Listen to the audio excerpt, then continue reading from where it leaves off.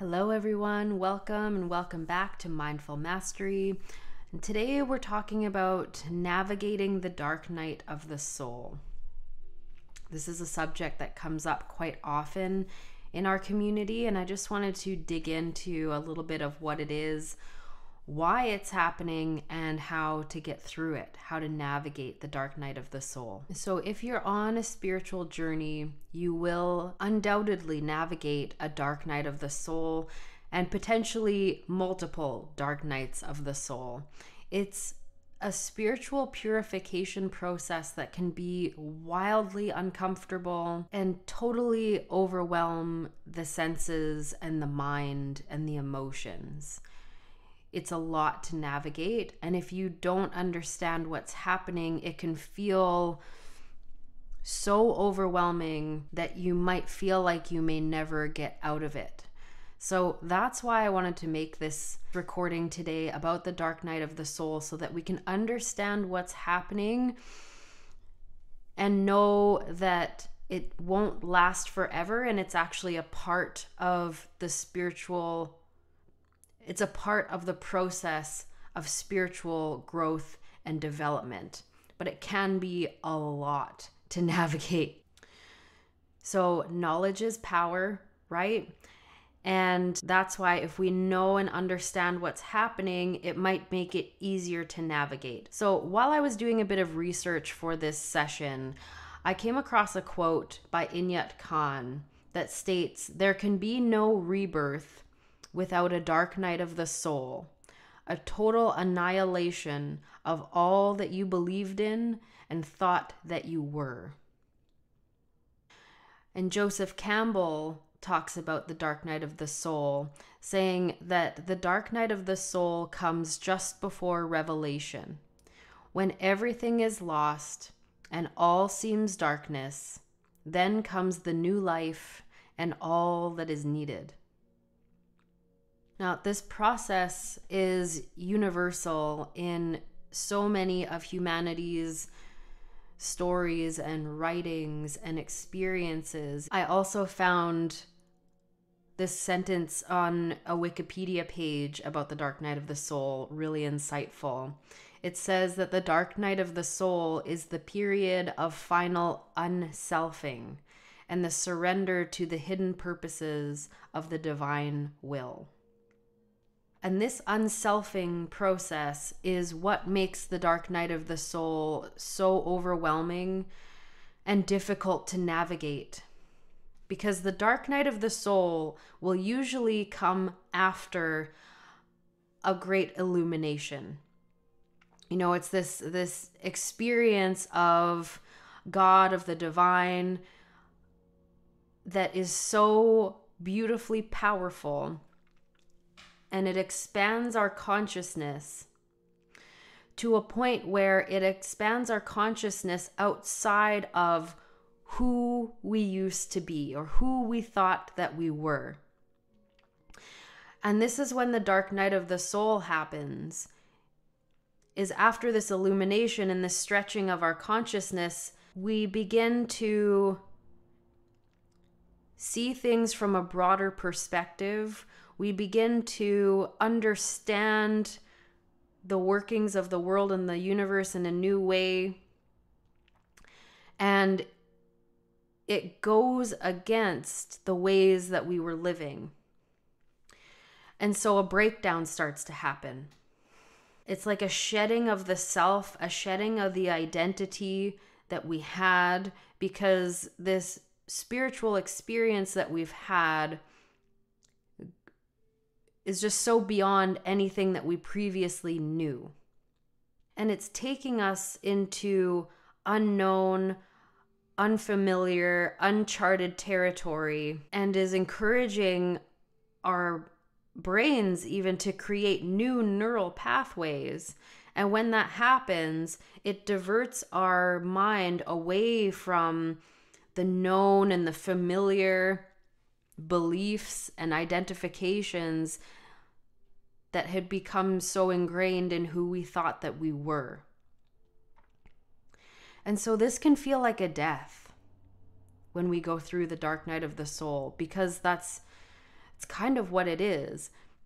It's, in the Inayat Khan quote here, they mentioned a total annihilation of all that you believed in and thought you were. And annihilation is a harsh but a fitting word for what's happening during the dark night of the soul, because it is an annihilation.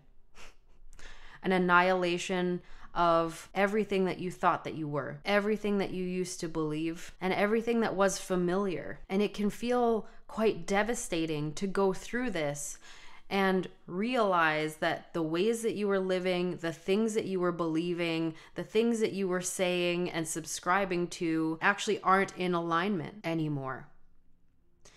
And so you enter this space where you don't fully understand where you're going, but you know that the ways that you were being and the living and believing don't fit anymore. And a lot of the time, this awakening process challenges ego identifications that have been deeply entrenched, sometimes for our entire lives, up until the point of illumination. So when the illumination happens and we realize that we're so much more than this, and who we are becomes annihilated, our minds don't fully understand how to process this situation and this experience. So it can actually feel like you're dying. And this is unfortunately where a lot of people will choose to leave the planet prematurely. And it's tragic, because if we can just get through the dark night of the soul, you end up in a beautiful place of purpose and alignment and true fulfillment. So during a dark night of the soul, it's very common to feel like you're going through an existential crisis. You'll notice that things that used to interest you don't interest you anymore. Things that used to bring you joy don't bring you joy anymore. The things that used to motivate you don't motivate you anymore. You might go through an identity crisis, not knowing who you are anymore, feeling like you don't even resonate with the name that you were given, feeling that you don't resonate with the ways that you've been living or the beliefs that you've had, the ways that you've dressed, all of it. You might feel that you've lost all meaning and purpose in your life. And this creates huge emotional turmoil and upheaval, feelings of restlessness, anxiety, depression, deep depression that is unexplainable. Feels like a deep grief. And this might cause you to go into isolation and withdrawal from the world, because the world looks very different to you now. You're starting to see the world in a way that you haven't seen it before. You're starting to see people in ways that you haven't seen them before. You're starting to see yourself in ways that you haven't seen yourself before. It's a lot to take in. It's a lot to process. And so a lot of the time during the dark night of the soul, we will isolate and withdraw from society because it's just too much to handle. And there's a purpose for this isolation as well. It might feel so incredibly lonely to feel like you don't relate to the world anymore. But this isolation also has a purpose. And this isolation, this solitude, is meant to reconnect you with God, with the divine.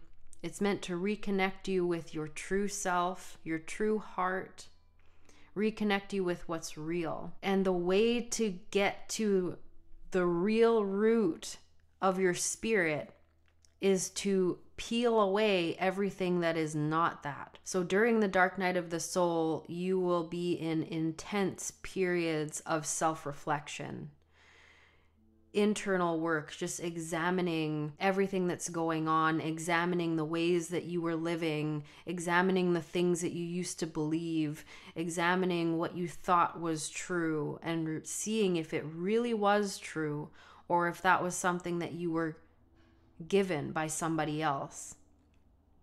it's a very deep and very personal process. And because there's so much deep inner work happening, you might find that you are overstimulated really easily and just feeling very sensitive to light, to sound, to everything.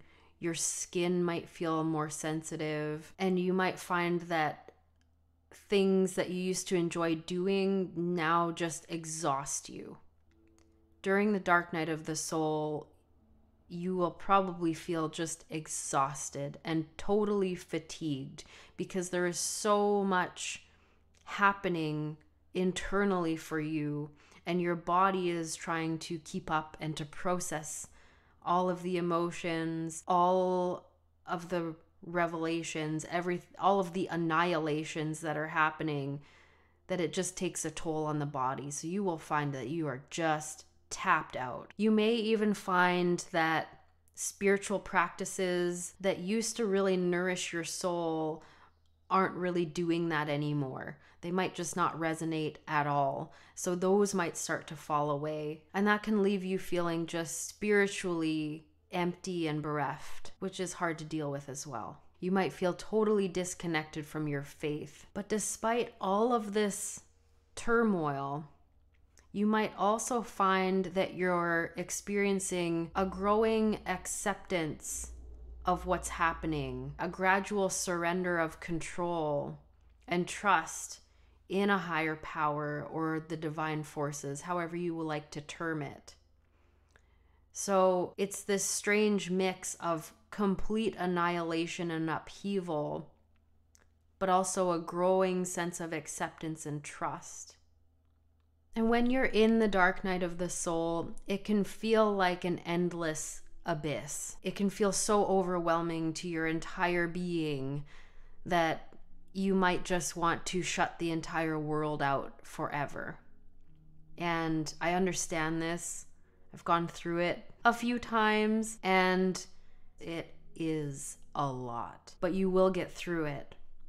It won't last forever. Even though it does feel like that, it won't last forever. And the reason why a dark night of the soul is happening is to kind of till the ground of your spirit so that new seeds can be planted. This is a process that's necessary for spiritual growth and transformation. And if you can see it for what it is, for what's really happening, all of that inner turmoil is just the ground being tilled and aerated so that you can grow and transform and produce new life. It might help to get through it, and it is temporary. So how do we navigate this? How do we navigate the dark night of the soul?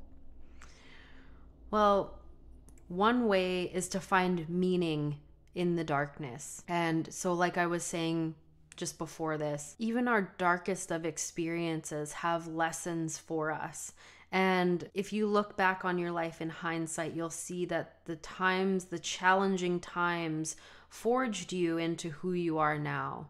So the dark night of the soul can be a time of profound, deep learning and wisdom gathering if we allow it to be.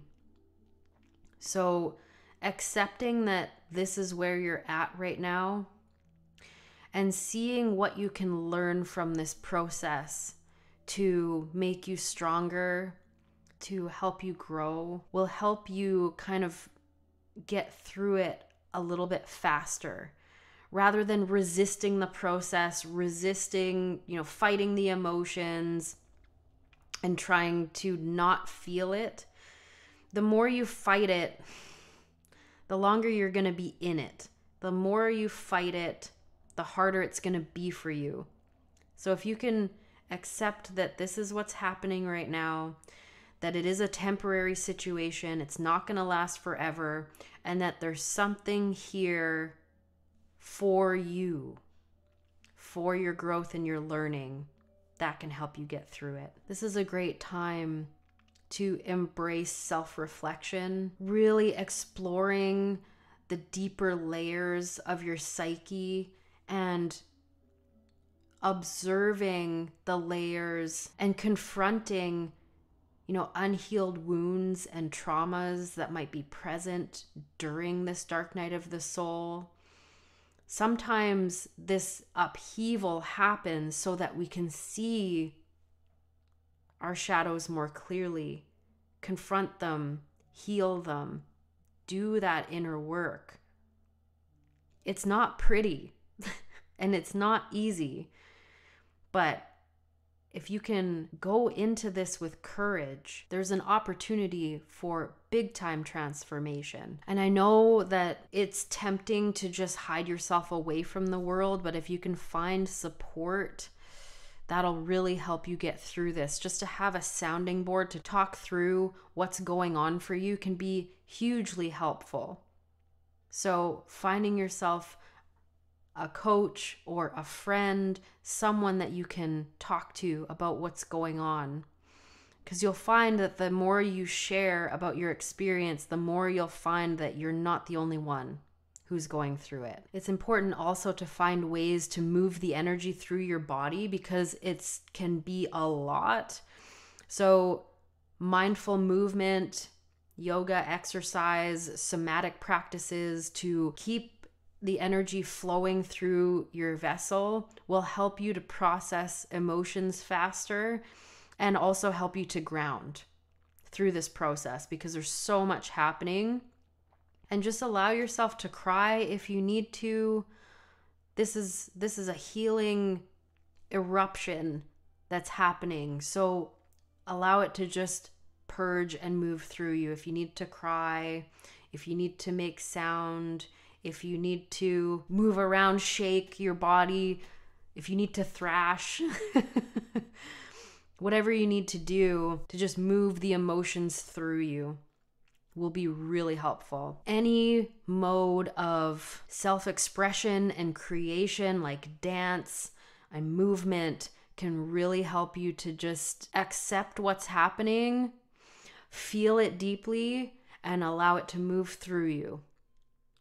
This is a healthy way to process all of this turmoil because if you're feeling all of this and just allowing yourself to sit in it, it can get a little bit dangerous. So you want to be able to just move it through you and keep moving it through you. A lot of people ask me how long the dark night of the soul will last, and I wish that I could tell you that it'll just last X amount of days or weeks and then you'll be through it, but I can't give you that information. Everyone's journey is so unique to them that your process is going to be unique to you as well. And every dark night of the soul will have a different duration depending on where you're at in your journey and what is being processed, what is being released. So all I can tell you is that it will not last forever. It will be temporary. And the more that you can embrace the process, accept what's happening, and move through it in as healthy a way as possible for yourself, the faster you'll get through it. And so I just want to emphasize again, reframing, because going through the dark night of the soul doesn't mean that you've done anything wrong. It doesn't mean that you're a bad person.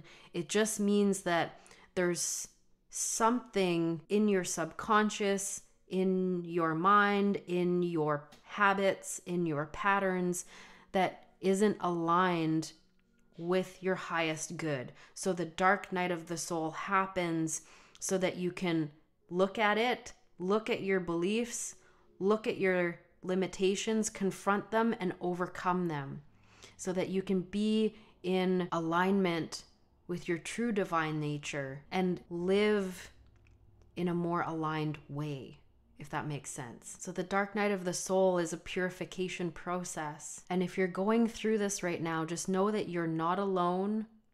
And within the darkness lies the seed of your spiritual rebirth. So be gentle on yourself during this process. Know that it won't last forever.